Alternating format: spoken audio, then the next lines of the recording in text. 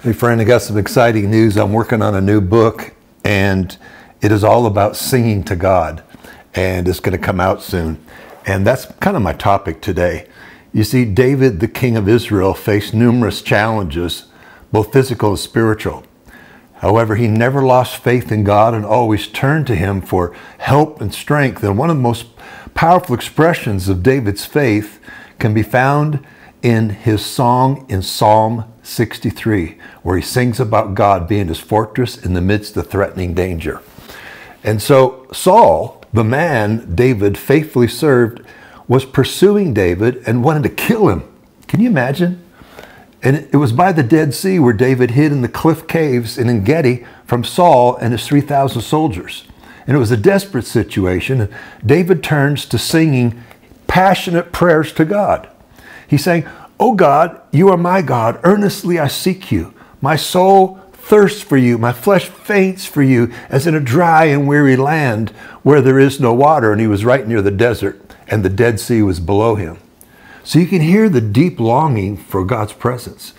He remembered the manifest presence of the Ark of the Covenant that he enjoyed sitting in front of when he sang praises to God. David knew the power of singing praise and singing prayers. He was going through a difficult time in his life, and he felt spiritually parched and in the need of God's help. You see, it was here in En Gedi, north of the massive rock Masada, if you've ever been there, David vividly sings God's protection and strength. And he writes, "Because of your steadfast love, which is better than life, my lips will praise you, so I will bless you as long as I live, and in your name I will lift up my hands, and my soul will be satisfied with the fat and rich food, and my mouth will praise you with joyful lips when I remember you upon my bed and meditate on you in the watches of the night, for you have been my help and my shadow, and I remain in the shadow of your wings, and I will sing for joy." You see, David sees God as a defender, a safe place, his stronghold, his fortress and his shield in times of trouble. And Saul's army was in En Gedi, looking for David in the ravine, checking the cliff caves. Saul was not going to get David if God was his protector, but David vows to praise God for the rest of his life, no matter what happens. Now, the final verses of Psalm 63 show David's confidence in God's power and sovereignty. And he writes, "But the king shall rejoice in God, and all who swear by him shall exult, for the mouths of liars will be stopped." You see, David was facing enemies who were trying to undermine him, and they were lying, and he was confident that God would protect him and expose him and expose the lies of the enemy. So in this prayer psalm, Psalm 63, we see David's faith in God.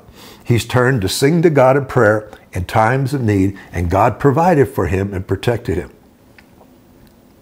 So I encourage you to sing your prayer to God in times of trouble.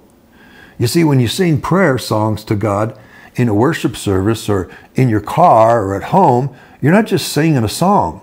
Your spirit is praying to God. So mean every word.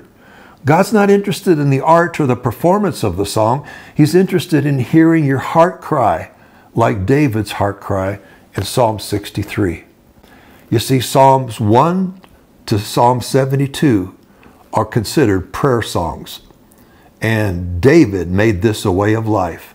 So I challenge you to sing your prayers to God. "Oh God, help me in times of trouble." Don't worry about going from speech to singing to chanting to your heavenly language. Just pray with melody. Well, I hope that helps you. God bless.